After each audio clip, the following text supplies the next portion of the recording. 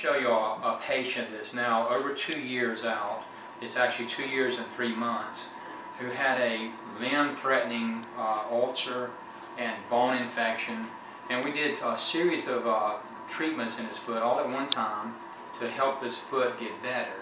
Now what happened was he had some pretty significant resection of bone due to emergency admission in the hospital, so they had to do a lot of a pretty big I&D on him and take bone out as well to get rid of acute osteomyelitis. After that, it left him with an ulceration here on the bottom of his foot, which also became pretty significant and infected in the bone. So what we did to balance his foot back up, instead of doing a transmet amputation, what we did, we raised the metatarsals utilizing minimally invasive surgery. And we did one more thing, which is kind of neat. Where he had the infection in the bone here, we performed a minimally invasive surgery. We denuded the infected bone and expressed it out of this foot.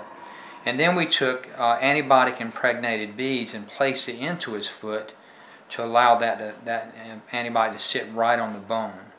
So anyway, now we're over 2 years out. He's able to walk, he's able to do what he wants to do, he doesn't wear a special shoe or anything, and the ulcer has not come back in 2.5 years. So I think we got him fixed over here. Now what we like to do in the beginning stages, instead of getting things to where they're so advanced where you got bone infection, you can do tendon rebalancing to get rid of most of these ulcers in the early stages.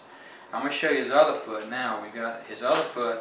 We now have an ulcer on the bottom of the foot, which kind of started like this in the other foot, a little bit different location. But this is kind of easy to correct. You don't have to go real extensive with this and do bone work. We're going to do a gastric recession on him, or either Achilles tendon lengthening, and this will go away. So we'll decide which one we want to do based on whether we do it in the hospital or not. So that's why we're saying either one. So that's what we're doing with that, and we'll try to get rid of the ulcer this way without having to do bone work.